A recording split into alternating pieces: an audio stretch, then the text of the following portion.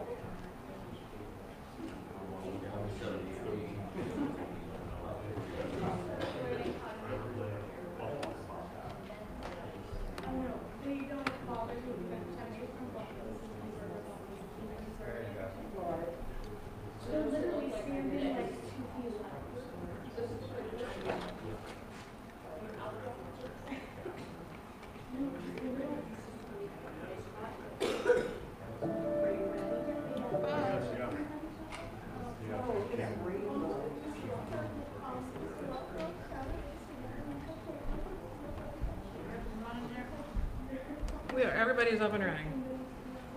All the things are running. Good evening, ladies and gentlemen. Thank you for coming to our presentation about Scott McKenzie's, how many nights?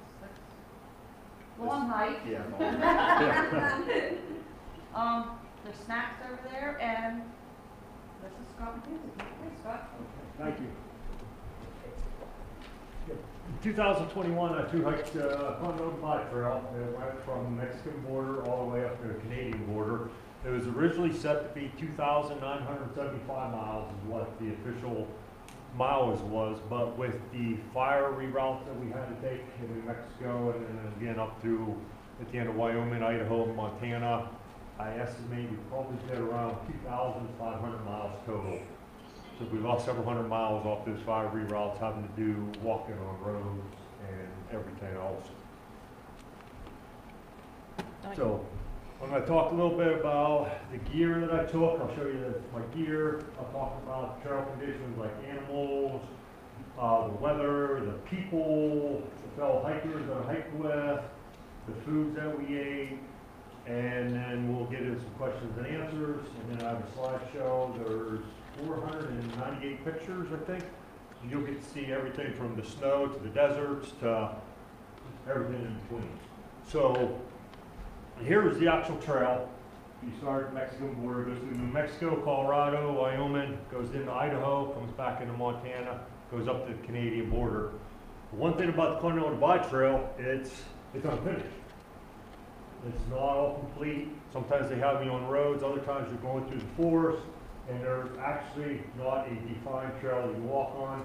No two hikers will hike the exact same trail the whole way up unless you are one behind the other the whole way. Other than that, you just kind of pick your route and you just go, map, compass. You have different apps, it's called gut hooks that I use, where I can get on my phone and kind of see where I am in relation to the trail. Like I said, I can sit there and see that there is no trail. But my gut hooks might tell me I'm right on it, but you have no clue. So every about 15, 20 minutes, I'm constantly checking my gut hooks, and I was having my map and compass, and I was checking to see where I was as I went up through. So in the beginning, we started at the desert border, and like I said, we worked our way through, but I'll get into the gear that I took. This is my backpack, weighs just less than 2 pounds, hyperlight mountain gear. It's supposed to be waterproof because it's made of Dyneema, it's a Cuban fiber. And on the inside though, I always carry a compactor trash bag that I put everything in. Put that in first, and then put all my stuff in case I would fall in a river or something, and I didn't want any water to get in there to get my sleeping bag and my change of clothes wet, because that could be pretty bad. Actually, I would hike in one set of clothes. This is the set that I always hiked in, my pants and a shirt. Hiked in that every day. And then when I would get to my camp at night, I would change out and get into my dry set, which is usually like a very thin wool, has a top to it. It's a very lightweight. Also had wind pants and wind shirt. Each of them weighed about 2 or 3 ounces. And this broke the wind because the winds were brutal out there. There were sometimes we were 40, 50 plus 60-mile-an-hour winds on different days. I always carried rain gear, top and bottom. Again, very lightweight. They kept the rain off, and you wear that quite a bit. But like I said, then I always carried a pair of wool insulated bottoms and a wool top. That's what I would sleep in at night. I never wore these things when I was hiking, because if I got them wet, then hypothermia could set in whenever I would get to. So every morning, it didn't matter if it had rained on me all day long the day prior, and these things were soaking wet, I had to put them back on the next morning. And we put them on, and it's 35 or 40 degrees. You sit there and shiver for a little while until you can get your body heat going. And then this is my little puffy that I wear all the time. Just like I said, it's just down. It's got me through all 3 of my through hikes. It weighs about 6.5 ounces, I think. Fantastic. And sometimes I would have to sleep in this, inside my sleeping bag. It got that cold. I always wore darn tough socks. They're just merino wool, perfect. Usually get me about 400 or 500 miles, which is about the same as my shoes. These are Ultra Lone Peaks. This is about a trail running shoe. That's all I wear the whole way through. Always had gloves, same thing. Wool gloves and a fleece and a cap I would wear. And a lot of times I kept the fleece hat when I was sleeping, but I would rarely ever wear it when I hiked, unless it was raining and I had my rain jacket on and the hood up over so it wouldn't get wet. I had to make sure that stuff stayed nice and dry. Now in the desert, I took this ultralight umbrella, not so much for the rain, but for the sun. But the only thing was, I think I only used it one time. Because the sun didn't bother me after serving in Iraq and being a temperature that was 130 plus degrees in the summer. When I'm in the desert there in New Mexico and it's 90, 95 degrees, you know, and we would find shade tree, and we'd get underneath the shade tree for a break. And usually wherever the shade tree was, there was usually from cows, because the cows wanted to be under there too, so there was a lot of cow patties that you had to try to move out of the way, just so you could lay down a little bit and rest during the hot part of the day. For my sleeping, this is my Thermarest Neo Air. This was the X-Therm. This kept me warm underneath me. Probably every morning I woke up in my tent, especially towards the end, and I had frost on the inside of my tent. From my condensation, it just froze. It got that cold. But my Thermarest kept me warm underneath. And then I also had a quilt, and my quilt's in here. The reason I use a quilt instead of a sleeping bag is whenever you're on a sleeping bag and your body compresses that insulation down, that insulation no longer keeps you warm, because that insulation has to have air pockets. So the quilt is like cut in the back, so it's almost like a blanket wraps around you. That's why I like my X-Therm, because the R value is like 7 something, and it's radiating my heat back to me, so I'm staying warm through the night. I always kept, wash rag anytime I got a chance so I can get to water, and I could sit there and do a quick little burn bath, clean up before I got into my sleeping bag, because I don't want all the dirt, the sand, the oils getting onto my sleeping bag, because then that reduces its insulating value. So I was always trying to keep clean out there. For my tent, I always switch through tents during a through hike. This is my Hyperlight mountain gear. This is my Dorigo 2. It weighs just under 2 pounds. And it's, again, like I said, it's completely waterproof. Does a great job in the storms, but I didn't like it because almost every tent that I've had, I'm a tall guy, I'm 6'3". When I'm laying flat out in this tent or the other tents that I have, my head hits the side and my feet hit the end. So when all that condensation gets on there, and then the bottom of my sleeping bag gets wet, the top of my head, whatever hat I'm wearing, or the quilt gets wet. So I'm still on the search. There's another tent I'm looking at, Z-Packs, that's actually a 7 foot long on the inside. So I'm looking at doing that for my next through hike. I did go through another tent when I was out there. This is lightweight from 6 Moon. And actually this is actually cape. This is a poncho that goes as my outer shell over my bunk neck. Now this was fantastic, but it was so thin where everything touched me on the sides and on the ends. And the condensation really built up in that. So very extremely lightweight, but I couldn't move. I felt more claustrophobic in there being a big guy. So I didn't care for that. Of course, when the mosquito season's out, you always have to have your little bug net. Keep the mosquitoes away. And never had to wear this when I hiked, because I would wear bug spray. But once we got to our camp, mosquitoes got so bad sometimes that once we set our tents up, we would have to jump in our tent and actually eat our food in the tent. We'd put our stove outside in the vestibule, heat our stuff up. When it was ready, get it inside the tent, and we'd eat, because they would just, hundreds and hundreds of mosquitoes just swarming in and attacking you. It's just really horrible at different times. Underneath my tent, I always put, even though it's Cuban fiber and it says that it will not puncture, I always carried another little Cuban fiber ground sheet to go under me, and also use this one I would stop on brakes. And I lay this down on the desert floor or on the snow, and this would keep me safe from whatever the ground was. So if there was any like thorns or anything that could stick me, or mud, whatever, I'd put this underneath my tent, and then I use this during the day. This is my little seat. I would put this down on the ground wherever I sat, and I would just sit on it, or I'd lean it up against a tree or something I would have, and that was my comfort.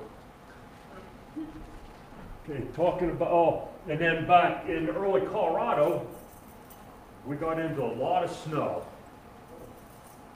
A lot of snow. Some of it was up to post holing up to my waist. When we were getting right before Creed, Colorado, the snow, the guys were coming back down there like caveman. My trail name was Caveman because I hiked barefoot on the AT, and back in 2016, 17, I did a lot of barefoot hiking, 10 miles a day. So I was being called Caveman. So, yeah, but they called Caveman, you gotta turn around. I'm like, why? They said, we're up to our chest in snow trying to swim through it. It's just too hard. So we're coming back down. We went back down into Creed and formulated another plan. So when I was hiking on the snow and on the ice, I wore my micro spikes on my feet so I could get good grip on the ice, because sometimes you're on the side of a mountain that's pretty steep and you have a 1,000-foot drop. And if you were to slip on that ice, you're going to slide. So I always kept these on my feet when I got scared. And my ice axe, I had that out a few times, never had to use it for self-arrest. The self-arrest is if you slide and you start going down to your death, you have it, and it's a technique to go and hit and just slow your fall, and then try to recover and then get back up. I had it out several times. Thank goodness I never had to use it. Now it is good to use for a tackle. You got to go poop. That's good. Because my trowel that I use is lightweight titanium.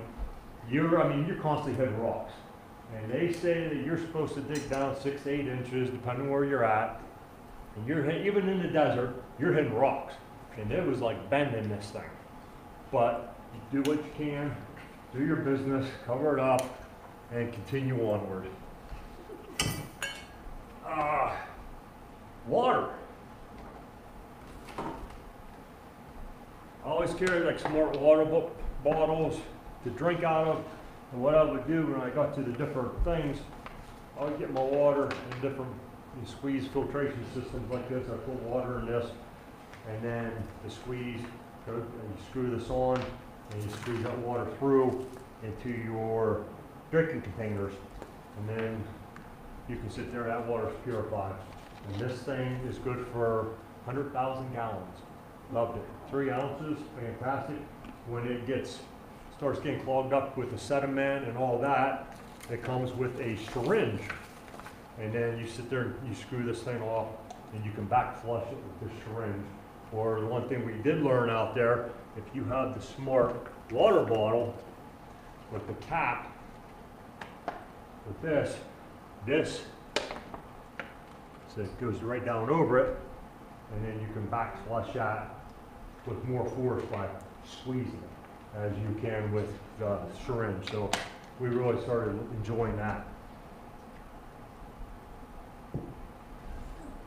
The thing that my family just loved, Donut got it. Donut, I had started on a through hiking from California. We through hiked in 2018 on the Appalachian Trail. And we split a Garmin in Reach, and we had preset messages that would go to his family and my family, and would be a message at the end of the day where they would get a message, I'm out of cell coverage, we stopped for the night, I'm safe. And that gave our families peace of mind, so then they could relax and go to bed not knowing that I wasn't out there dead somewhere. So this was definitely a good thing to have. This was my first aid kit. I didn't take much at all. Had some gear repair tape. I had KT tape to put on anything if I were to get blisters, but I never had blisters.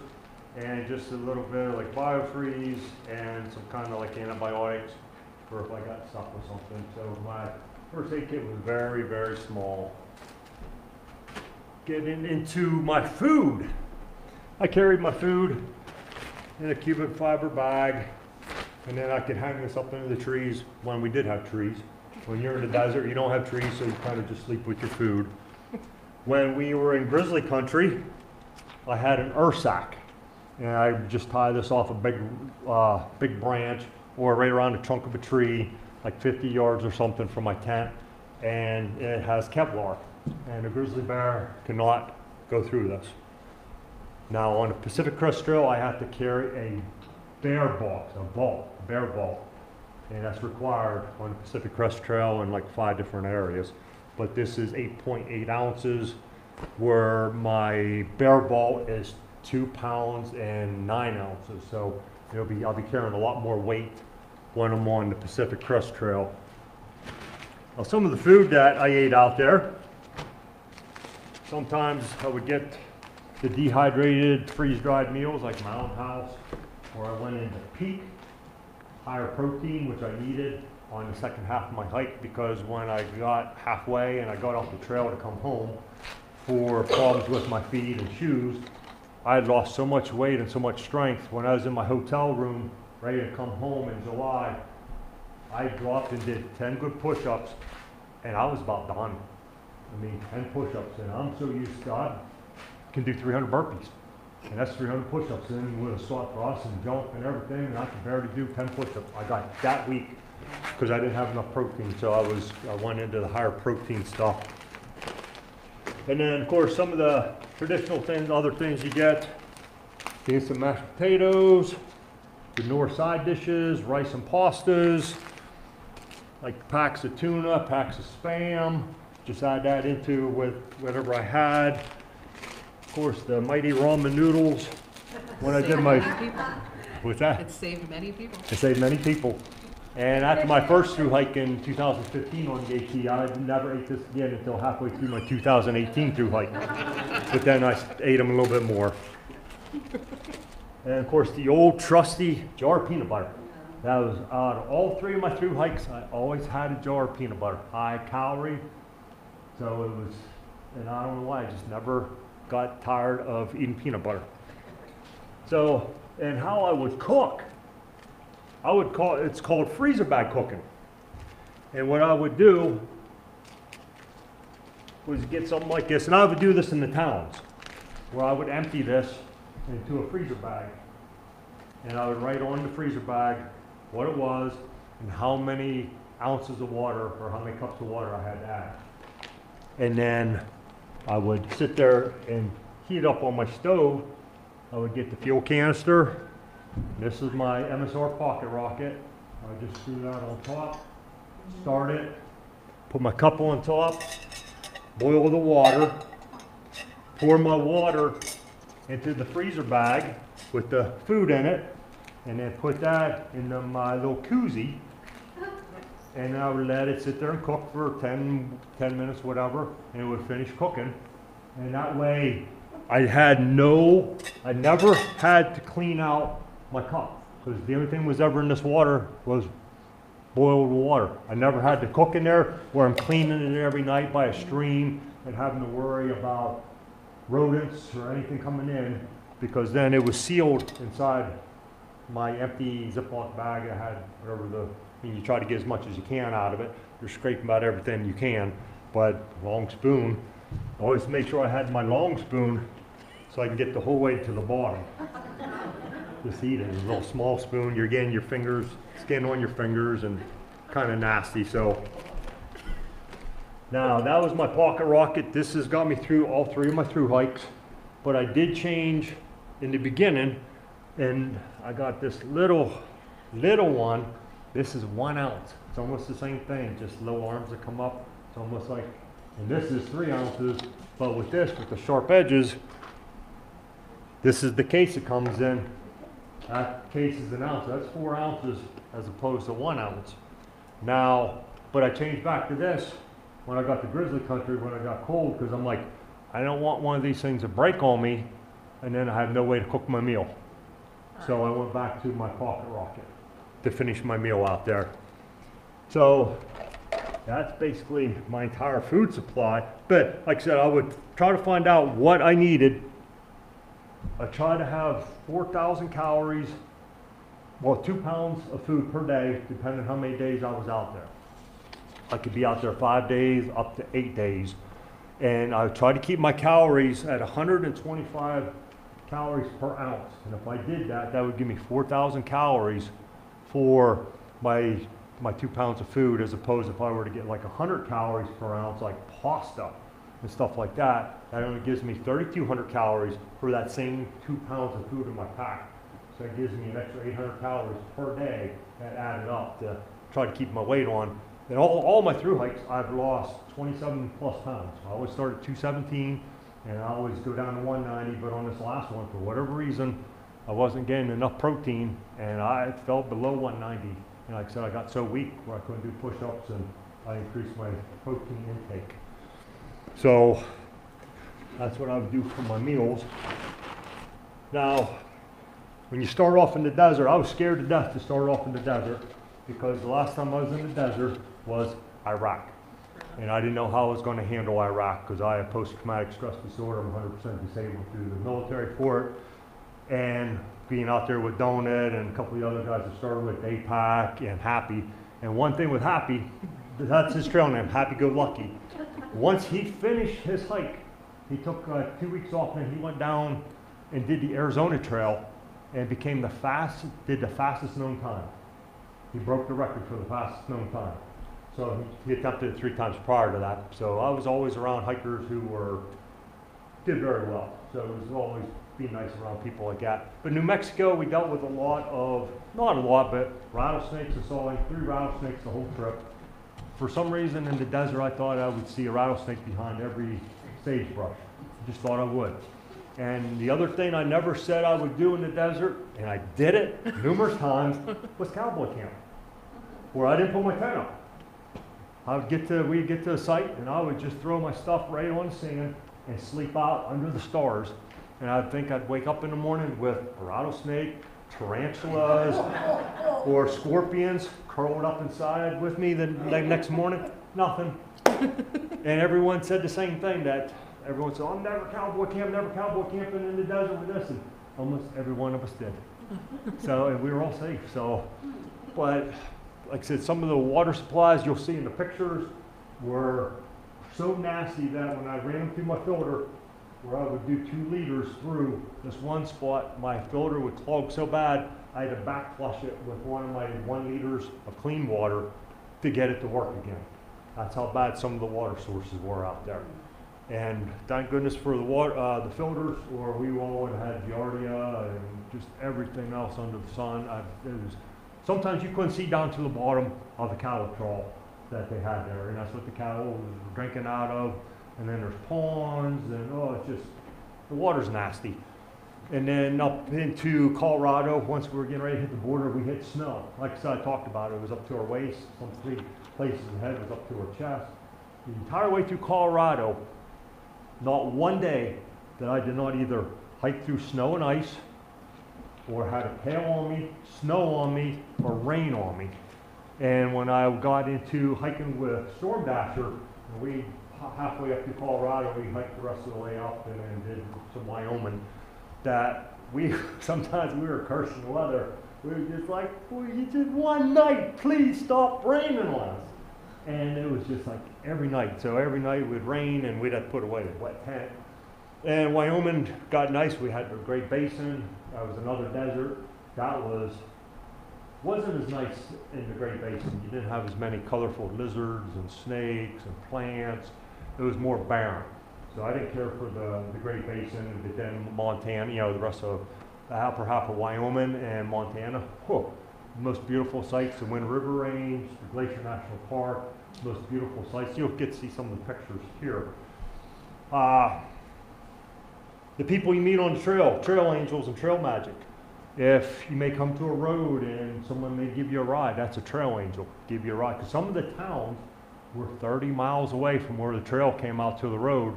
And if someone didn't give you a ride, you spent all day walking to that town, getting your resupplies, and an entire day walking back. That's just taken away from all your supplies, and that's just extra miles added on. So when someone would help give you a ride, we called them trail angels. And sometimes you would get to, this happened a lot on Yate, it's called trail magic, where you come out to a road, people would have coolers set up, and they cook food for you. That's trail magic. They're giving you food and drinks. On the CDT, only a couple times. And the one that really stuck out to me was we were pulled over, we were walking on the side of the road, and this caravan pulls over. The guy comes out, he's carrying a pack of cookies and a bottle of Gatorade for me. Trail magic. I'm like, thank you. And he stops and he's like, Cookie Monster. And that was my trail name at 15. I said, yeah. I'm looking, I'm like, you look familiar. And he's like, the family. The family. Me and his wife and their 4 daughters through hiking 15, and I knew them. And here they are out on the Continental Divide Trail, and we meet on the trail. So that was just so neat to be able to see them. And then another person, like I said, I needed a ride. I met a girl, TJ, and her dog Griff, and TJ's brother. They met me in Colorado, and I was doing a road walk. We talked for a while. She gave me her number. When I got to Salida, and she said, if you need anything, give me a call. I can give you a ride or bring stuff to you. So I gave her a call when I was in Salida because I had to get up to Monarch Pass to the lodge. I had a new sneakers that were sent to me. And it was like almost 20 miles away. It was just straight up. So I called her and she came down to Salida, picked me up, took me up there, got my package, drove me back down to Salida. Trail angel. So it's nice to be able to meet people like that. It really restores your faith in humanity when you meet people like that on the trail. Other animals, grizzly bears. I saw, 10 grizzly bears total. The first 3 I didn't actually see, the mother and 2 cubs, but Storm Dasher, who was hiking with me, he's faster, so he was ahead of me. And he comes running back, waving his arms, go back. I'm like, what? He says, there's a grizzly with 2 cubs right up there. Where's your bear spray? I'm like, in my pack. So we run back a little bit, drop our pack, get our bear spray out, and you can hear the grizzly with the 2 cubs running up the next hill, and we're making, by then, a lot of noise. And we are just coming out of the Great Basin, out of the desert, so we just finished the desert, and there's 3 grizzlies. And then there was one night I hiked alone, and I camped, and it was just getting dusk. And I heard these branches break because I was in this real thick thing of pines. And I'm like, oh, there's an elk coming. Okay.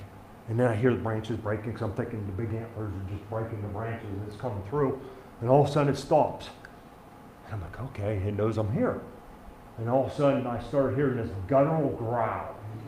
And I looked out the tent and it was just getting dusk and I could see the shape, and it was a grizzly bear. And then the cub ran up the tree. And I'm like, oh my, I'm going to die.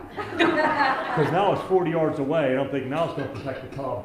It's going to come take out the threat so the cub can come back down the tree. But I'm out there with my headlamp in one hand and my bear spray in the other. I'm like, if it gets within 30 yards, I have to spray. But thank goodness, like 2 minutes later, I don't know how, active God, thank you, the cub came back down the tree and they ran back the way they came. And then we saw 5 more up in Glacier National Park with Storm Dasher, myself, and Doggone. One was with a grizzly with a cub, and I filmed that one. Shook a little bit, but I filmed it. They were no more 20 yards away foraging for berries.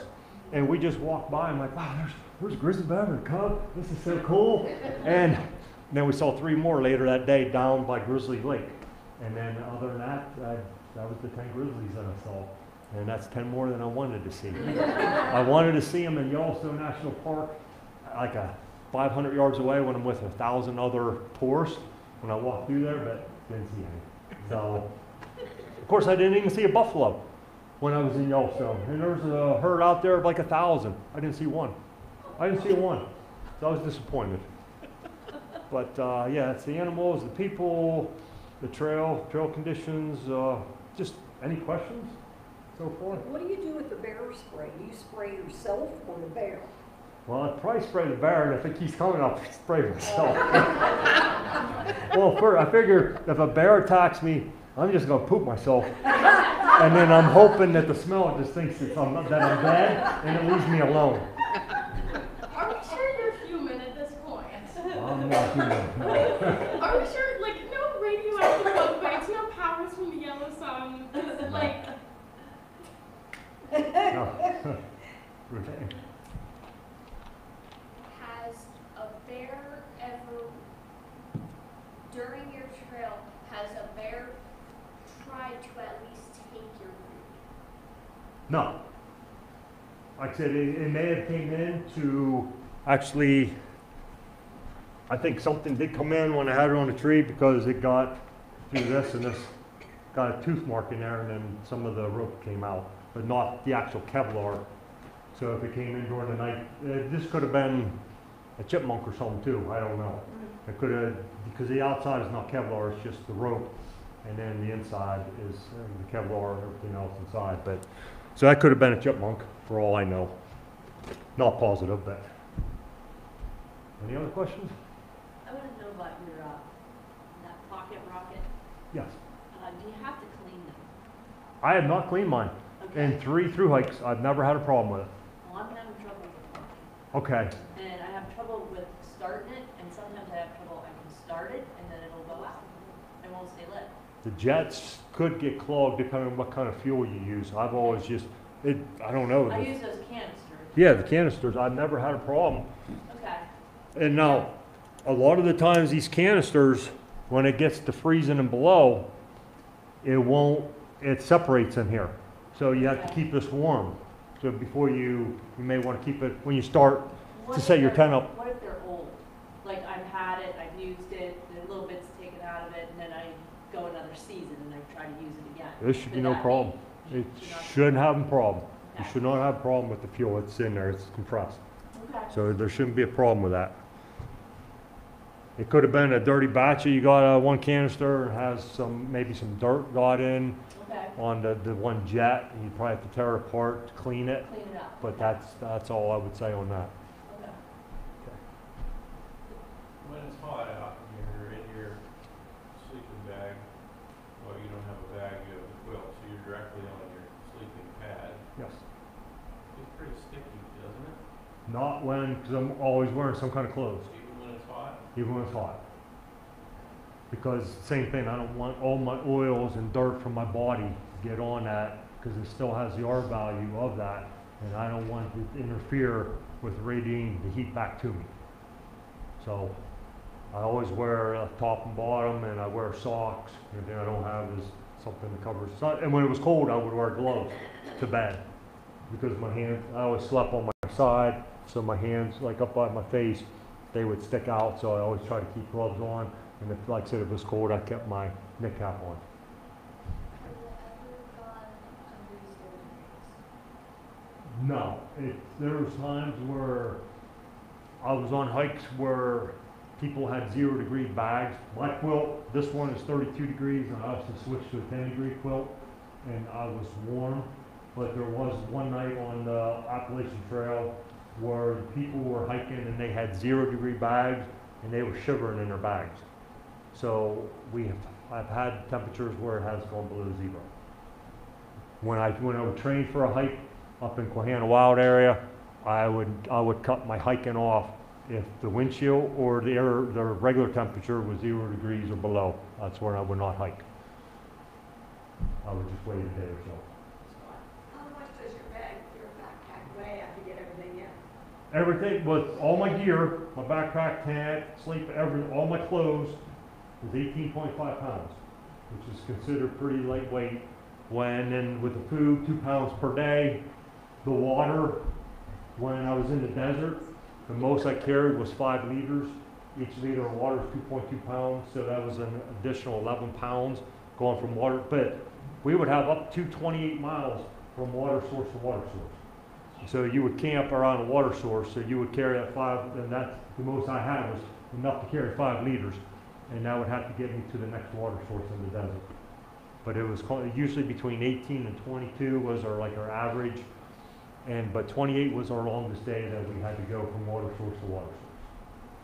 And my longest day hiking was 46.4 miles, and that was going through the Great Basin to come out into Wyoming. But that was when I was on the main route. There was nobody out there.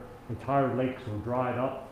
So my last water sources, I was not planning to do the 46.4 mile that day. But when an entire lake is dried up and there's no water and I'm out of water for the last couple hours, I had to keep hiking until I got to the campsite when I was 8.8 miles away from Rawlins, Wyoming. And thank goodness I got to the campsite. There was one person left. He had an RV, and I knocked on his door and I said, "Sir, can I buy something cold to drink off of you?" And he says, "You through?" I said, "Yes, sir." And I mean, I'm to the point, I'm bent over, I can't even stand up. I was that bad. And he brought out 3 bottles of water, and I chugged one right after all 3 of them. And he said, "Give me one of those." And I gave it back to him. He filled it up with iced tea. I chugged that. So there's a half gallon of water, just an instant. And he said, "Here's 2 more, but save these for the morning. Those 4 will do you for now." "Thank you, sir." He said, "I could thaw out some food if you want something to eat." I'm like, "No, I have food. I'm just dehydrated bad. Thank you." And I thanked him profusely. I said, "You probably saved my life," because I was, like I said, I was in bad shape. And the next morning, I got up, drank those 2, did the 8.8 miles to Rawlins, no more water along the way. My hotel room wasn't ready, so I went to McDonald's and I drank 5 big of the glasses of iced tea and Coke, and a milkshake, and I ate breakfast and then lunch, and it was still until that evening before I finally peed. That's how bad I was. I was in bad shape. I was in real bad shape. And when the guy at the RV said, "Why did you take this route?" I said, "This is the red route. This is the main route." He says, "Yeah, but all the hikers are getting off and they're road walking, cutting off 22 miles of the trail." He said, "Everybody else is doing that." I'm like, "Well, I didn't know." So, because, I didn't know that all those lakes were dried up. So, but some hikers did that, but not very many. Scott, were you mostly on the eastern side or western side of the Continental Divide? Well, it would go back and forth depending on where you were, because like I said, sometimes you couldn't stay straight on it, because once you're up on above tree level, you just can't, especially when the thunderstorms come in, you have to bail, you have to get off. And like I said, that one day when I was trying to get to the pass, and I was above tree, and it was, like I said, it hailed on me 10 times that day, and that last one drove me down, and I had to drop 1,500 feet in elevation to get under trees where I could set my tent up. And I found a water source that night. And then the next day I spent bushwhacking through the woods trying to get to the trail. I mean, I could see it on my thing, and it's way up there. And I'm like, I'm not climbing 1,500 feet back up, straight up.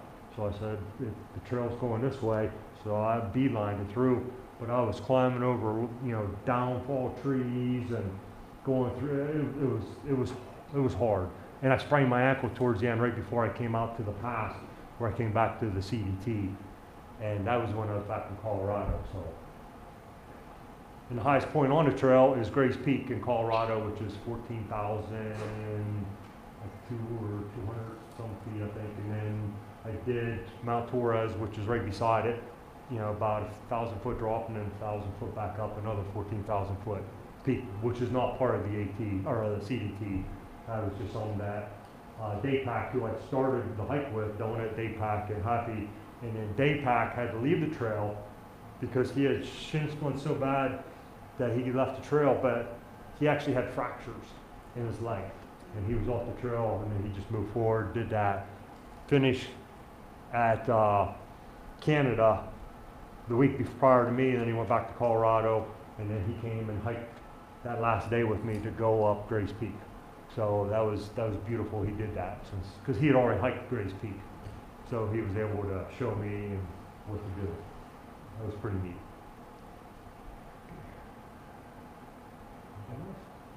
The people you hike with, you must kind of become friends with people who are your same pace. Yes, because you want to do what's called hike your own hike. And you don't want to say, if I want to do 30 miles a day, and say you want to do like 20, we're not going to match. So you want to find people who are going your same pace, want to do the same miles, that don't want to spend your time in town, because you can spend your time in town and spend a lot of money on going to the bars, and it's called, you know, you can get trapped in towns because you have the luxury of hotel rooms or hostels where you can stay, and you're like, yeah, I don't want to go back out in that weather. And you can actually get in this vortex where people end their hikes because they stay in town so long that they spend all their money, and then they have to leave the trail. So, you know, I always try to hike with people that did comparable miles to me every day. How much would you say it cost? Like, the Continental Divide Trail is very expensive. Like when we got to, for example, Steamboat Springs, we came into that town, the cheapest hotel, and it was a total dump. I mean, a total dump. I should have just slept outside somewhere. But it was $150 a night. Some of the rooms are going for $300 a night. But it's all tourist areas going up through Colorado and going through, and it's so expensive. But the Appalachian Trail is pretty cheap because you can stay at hostels and do work for stays, but you don't have a lot of those options on the Continental Divide. It's not as well known. So it doesn't have the big support yet as the Appalachian Trail does. so you're talking like a rough estimate, I spent a lot because having to fly home what? Okay. when I couldn't get my shoes, so Yeah. that took a lot, but it was a lot. Usually the Appalachian Trail, they say $2 to $2.50 per mile to Okay. plan, so $4,000 to $5,000. It's probably a little more now, this is a couple years ago, but the CDT, a lot more, a lot more. Yeah. And no, I have no plans to do the CDT again. None. No. You've done it. You can say you've done it. You're never doing it Yeah. again. Huh? When you would go to towns to like resupply, what was the hardest thing that would like you would find that you needed to resupply that you couldn't get, at least in that area, or comparatively AT? A lot of the towns you get to, being tourists, everything's super expensive. And some of the places you would only find a little convenience store.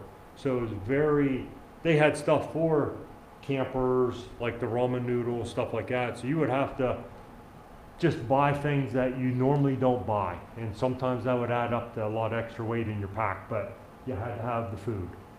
So you just had to deal with it. But just so it was too expensive.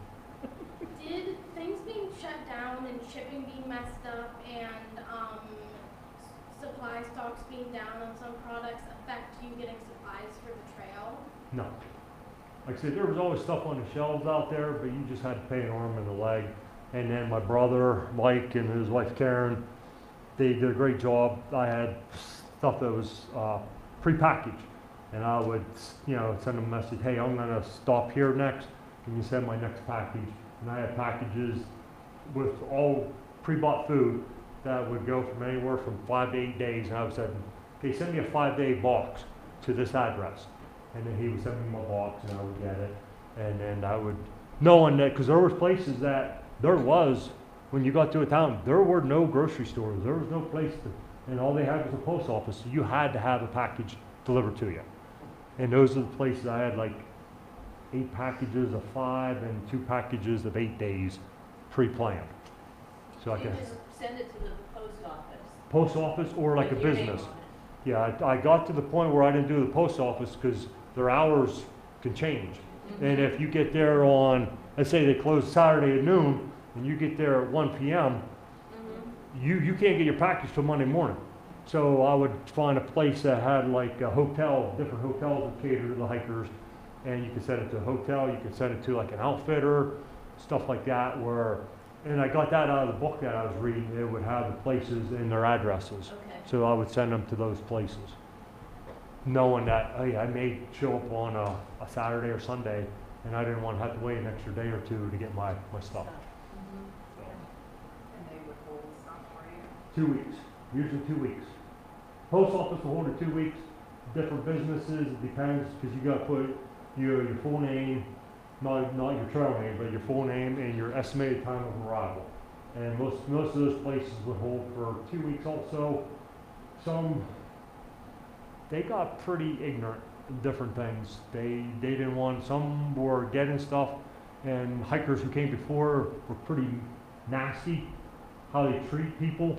So these people would they'd just start sending packages back. They're like, we're not dealing with hiker boxes anymore. And that was horrible because the people relied on that.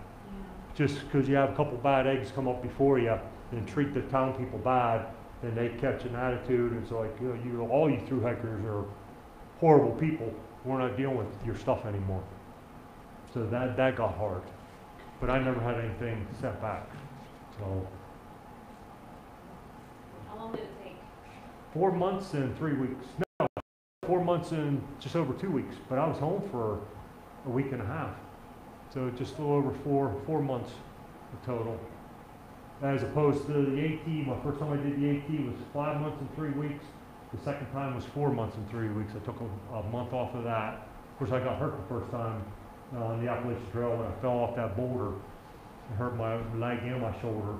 So I was off the trail for a little bit. And yeah, so, but this one, yeah, we were doing some pretty high miles. How risky would it get when you were like climbing up mountains and stuff? How was it? How risky was it? Sometimes very risky.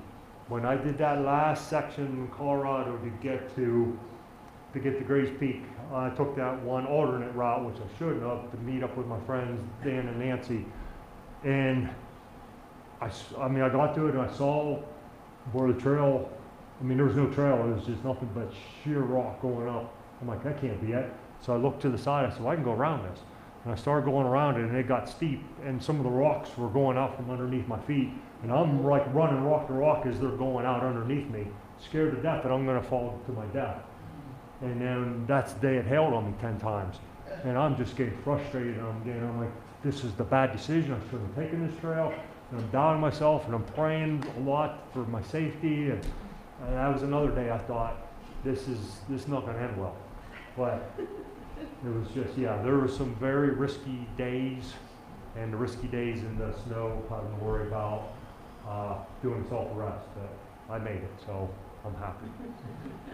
Do they have like an entire department of guardian angels just dedicated to your hikes at this point? I think my guardian angel probably wipes his brow. I don't know. Wait, they might have a couple dedicated just to these hikes Yeah. at this point. Because the amount of different people who have just met you and helped you out of nowhere, it's amazing. Are you sure that the guardian angels just didn't turn into humans just to give him that? Well, Just yes, so he doesn't but- die? Yes, but the amount of times at this point, it's probably an entire department, not a single person.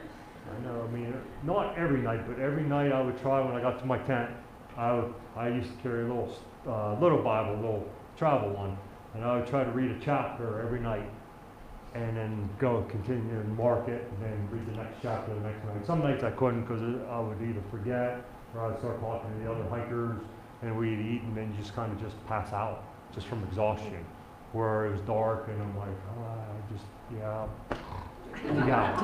But I would try every night to actually read from the Bible and say my prayers and pray the next morning before I would start on my hike, asking for protection and guidance along the way. So would technically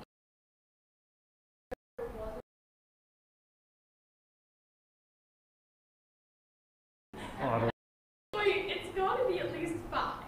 No. 7. That would be the right amount.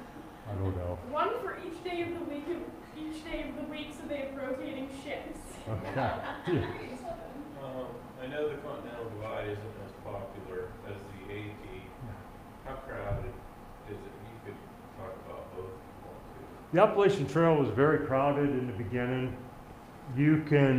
I had spots when I got to the Smoky Mountains and the camping areas where there were 75 hikers, and everything was taken up in the shelter and every tent site. And the one place I slept in the Smokies, I found it was like on the side of a hill, and I slid across my tent, and just because it was that much of an angle, it was just there's too many people. And on Continental Divide Trail, I mean, every trail was like double because the year prior, everything was shut down because of cold. And I was actually supposed to do the Pacific Crest Trail last year, but they still weren't sure if they were going to issue the permits. So Donut and Bird Dog and I, we got together. We're like, well, we were going to do the Continental Divide 2 years after we did the Pacific Crest. So we said, let's flip-flop them. So then that's why we decided to do the Continental Divide this past year and then do the Pacific Crest in the future here. But, so you had double hikers in all 3 of the trails last year to make up for 2020. So it was more hikers on Continental Divide than normal. Because you can go days on Continental Divide and not see another hiker. But like I said, on this one, we saw hikers pretty much every day. How many scratches did you get on your legs each day? Scratches, too numerous to count. Because there's so many blowdowns from the storms. It's like taking a box of toothpicks and dumping them out. And consider those miniature trees and just do them to scale. And you're just climbing over, under, through, underneath. And it was horrible. And then that was one of the reasons when I skipped that one section in Colorado, that 95 miles, and move up when I couldn't get up Grays Peak because of the storm. It was socked in. And the storm hadn't moved from the day prior. And you couldn't see 5 feet in front of you in the middle of the day. You could not see the trail. And you're going across the knife edge and all that. So we all bailed except for Storm Dasher. He's the only one that moved forward. He went through that. Storm Dasher, no wonder. Storm Dasher, my buddy. And so we all bailed and went down to Georgetown, and I called my friend Megan, who's from Clearfield. She lives out there, and she came and picked me up, took me to her house. And then she took me back. I said, I can't do it, so I'll do Grays Peak when I finish the trail. So she took me to the north side to the parking lot, dropped me off in a hike. And that day, I didn't get 5 hours or 5 miles into the trail, and I was being sleeted on, hail, rain, snow. So I put my tent up, got in it. I was in my tent for 18 hours while the storm went through. Got up the next morning. I got going above tree level. Everything's a sheet of ice. I couldn't go. So I came back where I had cell service, and I called her. I said, Megan, I hate to ask, but can you come get me? I said, I can't hike in this. And she drove back from Aurora an hour and a half, picked me up, took me back to her house again. And she says, what do you want to do? And I'm like, well, I got to move forward, I guess. So we planned, and we're looking at the weather. This is in July, and it's like, we're getting, and the forecast is showing more snow each night for the next couple of nights. And I said, I just can't deal with the snow anymore. So we moved, she took me forward where the elevation dropped below 10,000 feet. And I started from there right at the south end of the Rocky Mountain National Park. And that 26-mile loop was closed from a fire from the previous year, so we had to cut that off. So, but then we got up further up, and then we didn't deal with as much snow. So, thank goodness. But it was a tough through hike. It was tough. Did you go back and finish that section? Yes. That was the one you finished. That was the one I came back and did that 95 miles southbound then. Yeah. From the hospital all the way back to Grays Peak. Did you carry like external power to like anything like extra battery? Yeah, I had like this battery bank, and it was able to charge my phone 2 to 3 times when I was out there for the 5 to 8 days. And when I was out there, I just kept my plane on airplane mode, so it wouldn't suck the battery down. And I would just take pictures and do my videos. And if I had cell coverage where I was camping that night, I would try to post on Facebook, you know, this is the day, I did this many miles, this is where I'm camping, blah, blah, blah. and I'd post that. And as soon as I would post it, I would go back to airplane mode. And I wouldn't answer anybody's texts or messages until I got to the town, and then I would try to catch up when I got to the town.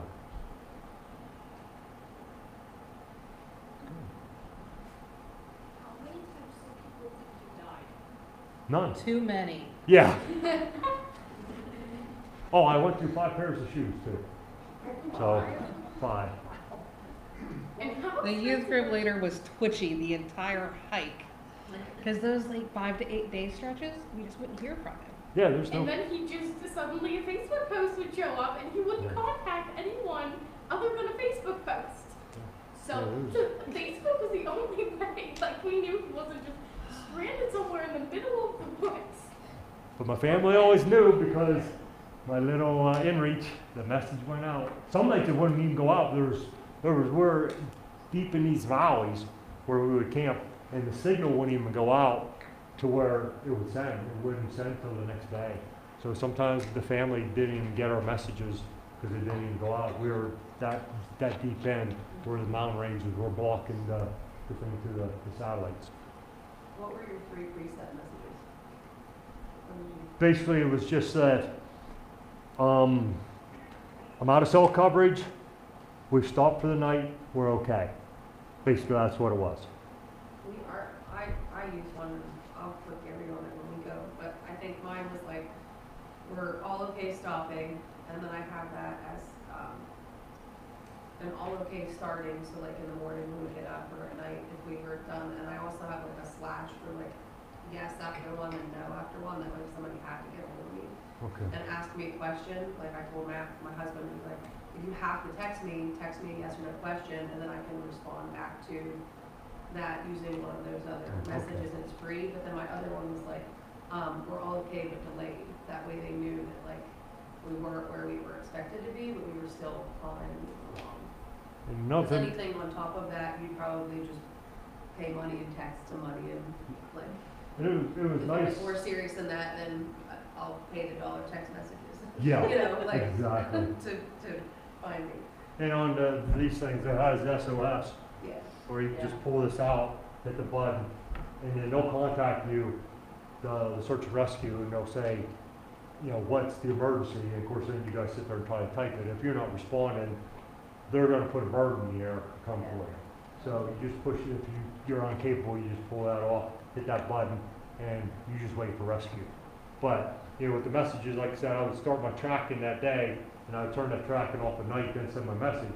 So my family and Donut's family could sit there and look at our messages where we start and stop, and they're able to zoom in and see the train that we just walked through Yep. and where we stopped. They can pinpoint exactly where we are. So that was really neat that the family gave the family peace of mind that, hey, this is where I was last known. That would also be good in case of an emergency, because if there's a search and rescue, they can say, your last like known coordinates were this, start at this point, because if you were seriously injured, you wouldn't be moving far. And when I hit that search and rescue, they have the coordinates right where where that thing is. So they're going to come right to where I am. That's really good to have. That's awesome. Like, What plan were you on when you did that? Like, did you have like, because I only have like the bottom tier. I think Donut got the middle plan. Okay. So we were able to get a few more text messages in there. But he did it all, and then when he had to get off the trail because his grandkid was born, Yeah. so he had to leave the trail, and he gave that to me, and he's like, I want you to have this the rest of the way. And so then I would use it. So he would still get, his family would get all my messages, but my family got it too, so. And they had to show me how to use it, because me and technology do not get along. Nikki can tell you, I am not good with technology. Sunday school. You have to have someone else turn on the DVD player. Yep, I can't do anything. And, Please don't look at a computer. yep, if I touch something, look out, it goes bonkers. I'm not good with that stuff. Any questions before we start slideshow? Okay. Real quick announcement. For anyone watching online, we'll post the pictures tomorrow Okay, because they can't see them on the screen. So the pictures will go up tomorrow, and the online part's going to be over right now.